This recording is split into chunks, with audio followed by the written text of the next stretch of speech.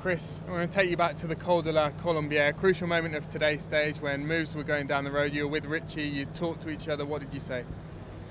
I can't remember exactly what I said at that point, but I mean, everyone knew it was going to be a really aggressive day of racing, and for us, we weren't here to try and protect second place. We wanted to race for the win today, so we put all the cards on the table, and I think that's exactly what we did as a team. And I think even though it didn't pay off in the end, I think we've got to be happy with that. And when you went across on the Col de la Colombière, you went across to the bigger group up the road. Did you think you were winning the Dauphiné at that point? It looked as though you were in a great position. I mean, I think at one point I was close to being in the virtual yellow jersey, but I think I'd done so much work earlier on to try and set up that situation that when I got to the final climb, I didn't have much left, unfortunately. And Richie was a bit upset that he didn't get more help today. You didn't get much help either, but is he entitled to feel aggrieved?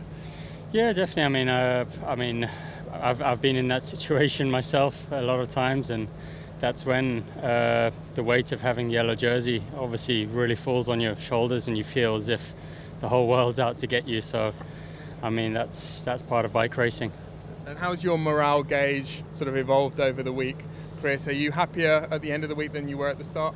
Yeah, definitely. I mean, if I look at where I was a few weeks ago at the Tour of Romandie, I seem to be a long way off the pace.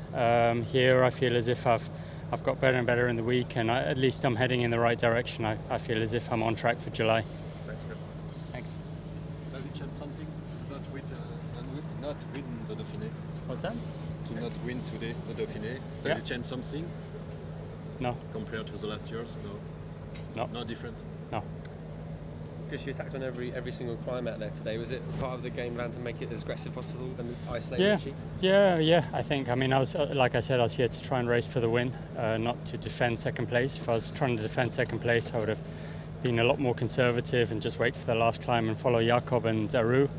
But that wasn't the plan today. I wanted to try and race for the win, and I think that's what we tried to do as a team. It didn't pay off, but I'm happy with that anyway. I think I came here looking for a hard week of racing. I only had 19 days race start before the Dauphiné, so I'm really light on racing.